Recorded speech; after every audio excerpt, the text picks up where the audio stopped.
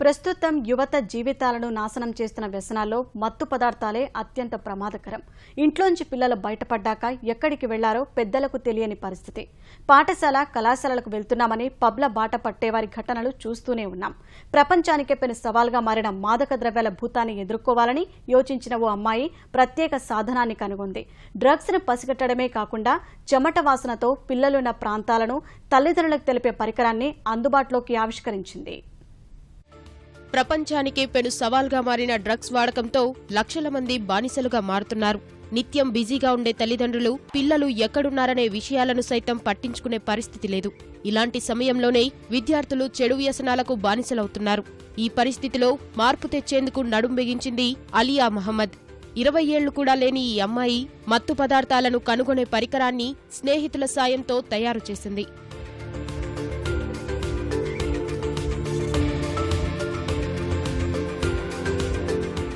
అమెరికాలోని సెయింట్ ఏనియల్ హైస్కూల్లో 10వ తరగతి చదువుతున్న అలియా స్వస్థలం విజయవాడ. 20 ఏళ్ల క్రితం టెక్సాస్లో వీరు స్థిరపడ్డారు.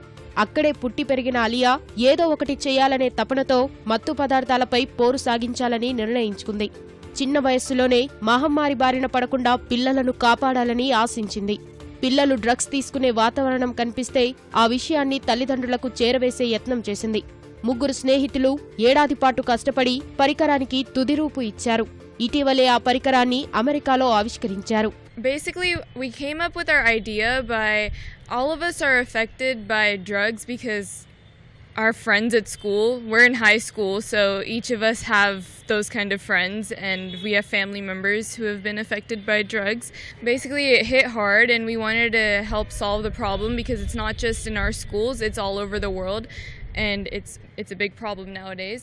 So we wanted to solve it by creating a wristband that detects drugs through the sweat and the air, and then it doesn't detect. It sends a notification to the parent via application, which it goes through a Bluetooth, and if Bluetooth connection is unavailable, it connects to the SIM card, which we would provide inside the wristband, and it sends it to the parent. చేతి గడియారం తరహాలో ఉండే పరికరాన్ని పిల్లల చేతికి అమరుస్తారు. దాన్ని తల్లిదండ్రుల వద్ద ఉన్న చరవాణికి అనుసంధానిస్తారు. వారు ఎక్కడికి వెళ్తారు, ఏం చేస్తున్నారనే సందేశాలు ఫోన్ ద్వారా చేరుతాయి. డ్రగ్స్ తీసుకుంటుంటే వాసన ద్వారా ఆయా విషయాలు పెద్దలకు చేరతాయి. సమాజానికి మేలు చేసే పరికరం తమ అమ్మాయి ద్వారా తయారు కావటంపై అలియా తల్లిదండ్రులు సంతోషం వ్యక్తం చేస్తున్నారు. డ్రగ్ ప్రాబ్లం ఎంత డేంజరస్ గా ఎంత వైడ్ స్ప్రెడ్ ఉందో మీ అందరికీ తెలుసు.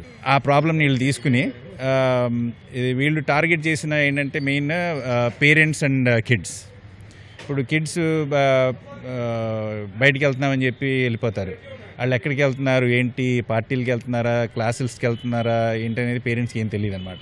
ఈ డివైస్లో కొన్ని ఎక్విప్మెంట్ వాడి ఎక్విప్మెంట్ని ఒక పద్ధతిలో వాడితే వాచ్ పెట్టుకుని ఉంటే అక్కడి నుంచి అది ఆటోమేటిక్గా అక్కడ గాలిని వీళ్ళ చెమటని విశ్లేషించి అనలైజ్ చేసి ఆ డేటాని అక్కడ డ్రగ్స్ ఉంటే కనుక ఇమీడియట్గా వీళ్ళ పేరెంట్కి నోటిఫికేషన్ పంపిస్తారు అనమాట. సేవా దృక్పథంతో ఈ ప్రాజెక్టును చేపట్టినట్లు అలియా చెబుతోంది. అమెరికాకు చెందిన టెక్నాలజీ వ్యాపార సంస్థలు ఈ పరికరాన్ని మార్కెటింగ్ చేసేందుకు ఆసక్తి చూపుతున్నట్లు వివరించింది. అన్ని ఆశించినట్లు జరిగితే త్వరలోనే ఈ పరికరం మార్కెట్లోకి రానుంది.